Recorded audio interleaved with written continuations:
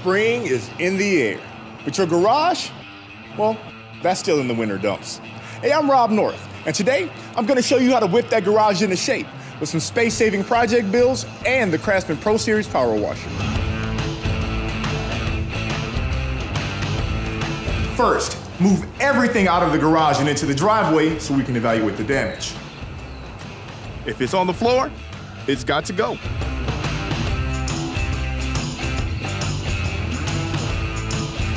As expected, the winter weather has really taken a toll on this concrete floor. Let's start by giving it a good sweep with a push broom with rigid bristles. Be sure to put some muscle behind it to clear out as much loose debris as you can. Time to bring in the big dog, the Pro Series Power Washer. This monster sits in a fully welded frame and pumps out water at up to 3,600 PSI. Now that's some pressure right there.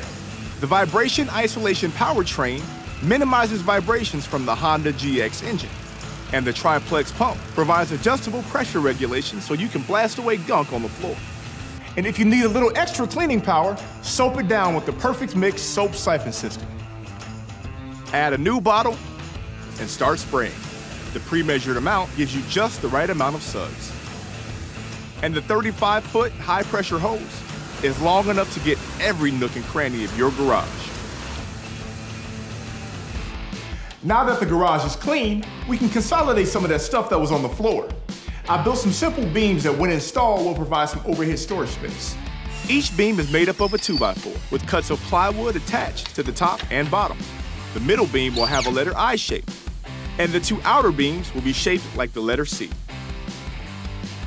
The key is to space your beams the width of the storage containers. Find joists in the ceiling, mark your layout, and screw in the beams. You want the lip of the container to sit flush on the bottom ply. This will allow the container to slide in and hang securely. Only thing left to do is put your stuff into the bins and then slide them into position. Click now to learn how to build your own set of overhead storage beams. Every garage needs a workbench. But sadly, most don't have the real estate for it. A cool solution is a custom workbench that hinges to the wall and folds up and out of the way when not being used. The tabletop is cut from 3/4-inch plywood that sits on a 2x4 frame. The legs are 2x4s with support braces attached with T-hinges. The bench attaches to a bracket that screws into the wall.